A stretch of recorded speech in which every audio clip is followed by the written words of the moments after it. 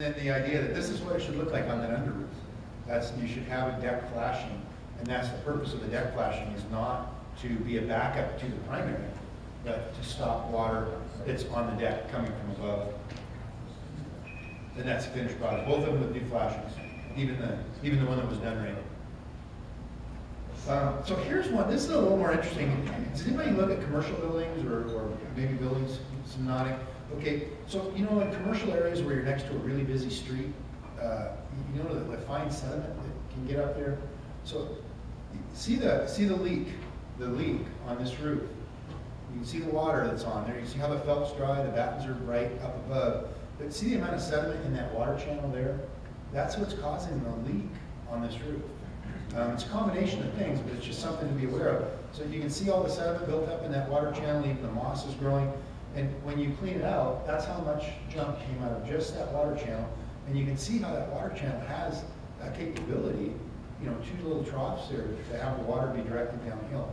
So that sediment is what was causing the water to overflow and go in. It doesn't mean the roof needs to be replaced. It's not a manufactured defect. It just means the roof is really dirty.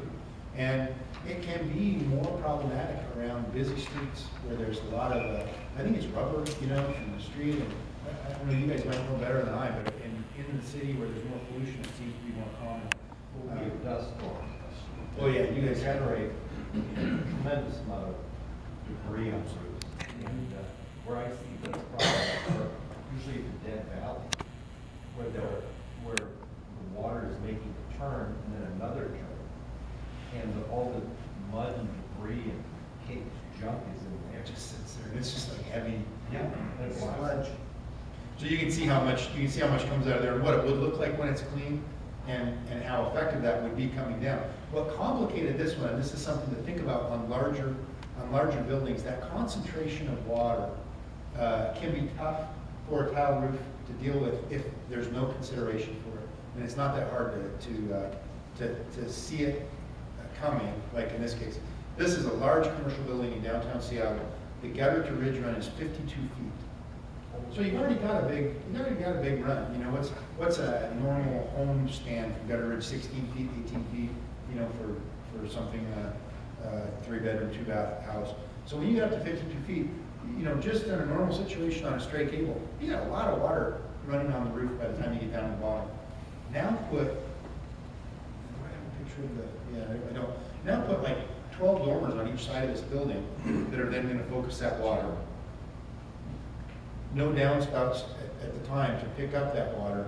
So that area below where that chimney is just sitting there like a sitting duck, that area below is getting 3 or 4 times the amount of normal water that would be on a house. Then that water is being doubled because you've got the dormers that are focusing it there.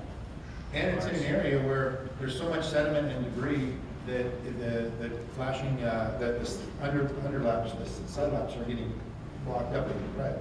So large now. Yeah.